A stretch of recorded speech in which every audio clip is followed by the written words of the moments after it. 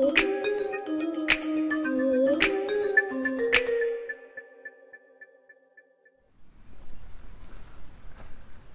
it's John Siskovich with FarmMarketingSolutions.com and my 100 days to sell out my CSA. I was like the Papa John's pizza guy.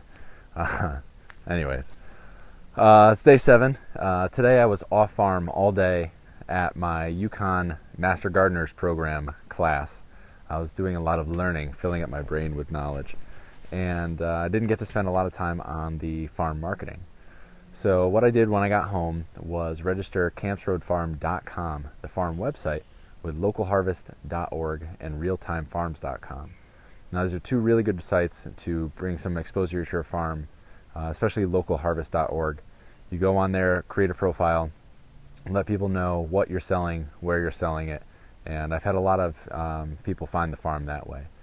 And it's great. This year I'm at the farmers market in New Milford, as well as, that's where my CSA pickup is. So I have the farmers market sales and the CSA sales there. A lot of ways for people to find me. But because I'm still building infrastructure and because I was under a bit of a time crunch today, that was my big move, and a good one for the farm. So registering the farm website, localharvest.org, realtimefarms.com, pretty crucial.